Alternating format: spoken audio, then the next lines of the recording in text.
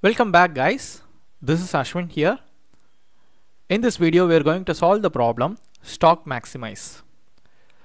Your algorithms have become so good at predicting the market that you now know what the share price of Wooden Orange Toothpicks Incorporation will be for the next number of days.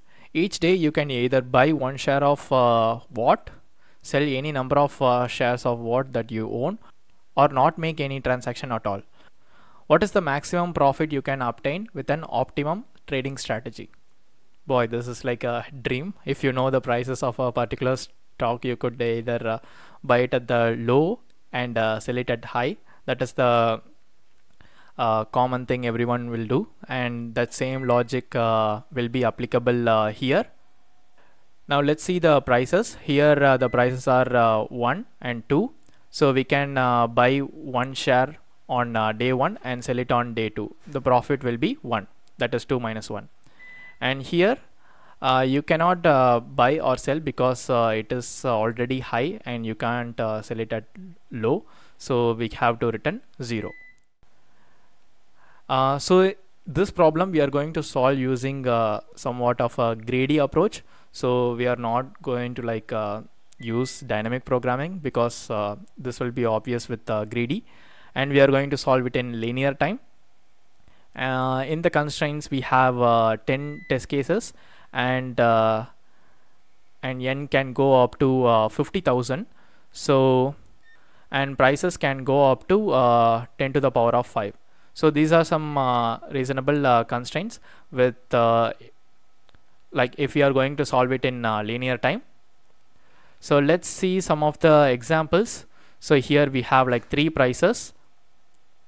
So 5 we cannot buy, and 3 we cannot buy, 2 also we cannot buy, so it will be 0.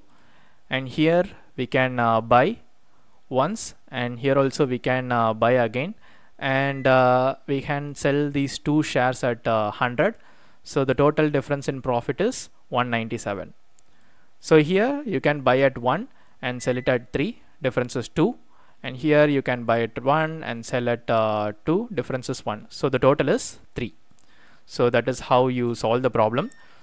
So we are going to traverse the array from right to left after sorting it, and after that we are going to just taking the profits from the maximum price.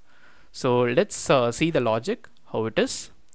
I will initialize a variable called profit equals 0, and we will iterate the prices. Okay, before that I also need to sort it. Sort the array. So prices dot sort, and I'll also have a maximum price. So max price equals prices of -1. I'm just taking the last element as a maximum price. Now let's iterate the prices.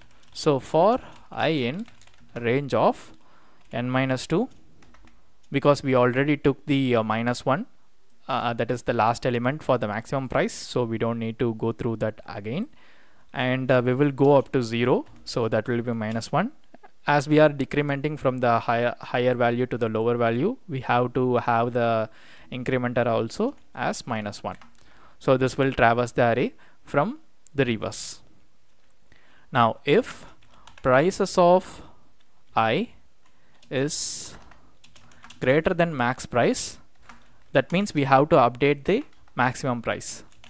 So max price equals prices of I.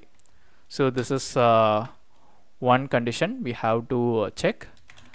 If the price is low means we can buy and sell it at the max price, so we will be taking the profits. So for that, profit plus equals max price minus prices of I. So here in this example, if you consider 2 as a max price, here prices of I will be less than max price, so we will take the profit, that will be 1. And you are going into 3, so that will be greater than the max price, so we will be updating the max price here. and after that again we will be getting 1. So the difference will be 3 minus 1, that is 2. So all the things add together, we will be getting 3. Finally we will just return the profit. So that's pretty much it, guys. So this is the whole logic of this problem.